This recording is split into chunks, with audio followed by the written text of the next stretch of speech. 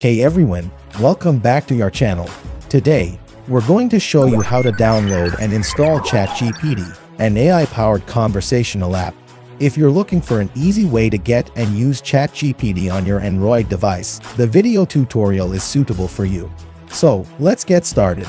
Searching for ChatGPT. First, open our app on your Android device. If you haven't installed it yet, you can watch our previous tutorial on how to install and use it. Once you have the app open, tap on the search bar at the top of the screen and type in ChatGPT. Press search to view the results. Downloading ChatGPT. In the search results, you will see the ChatGPT app and similar apps. Tap on the app's icon to open its details page. You also can read more about the app, view screenshots, and check user reviews on this page. To download ChatGPT, tap on the green installing button. The download will start, and you can monitor its progress in the notification bar. Installing ChatGPT.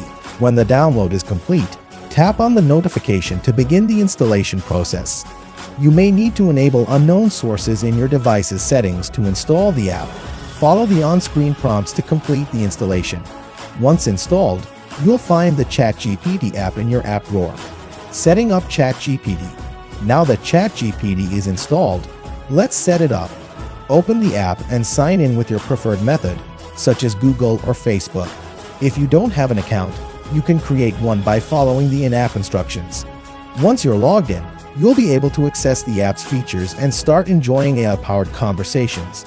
Using ChatGPT.